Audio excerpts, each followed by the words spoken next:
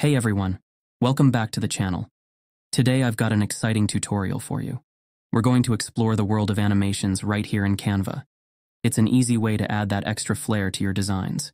So, let's not waste any time and jump into the step-by-step guide. Step 1, open your browser and head straight to Canva. Once you're on your home page, open the template or project where you want to add some animation magic. Now step 2, within your project, click on the element or text to which you want to add animation.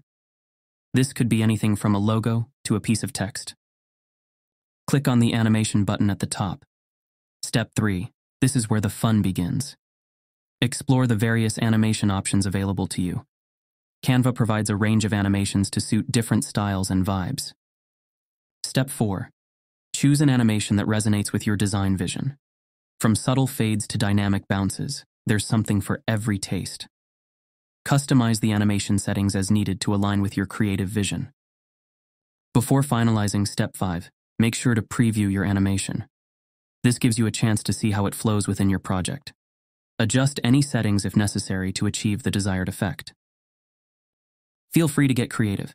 Step 6, you can add multiple animations to different elements within your project. This can really make your design pop and grab attention.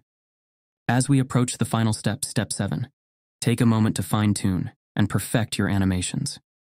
Ensure that everything is synchronized and flows seamlessly.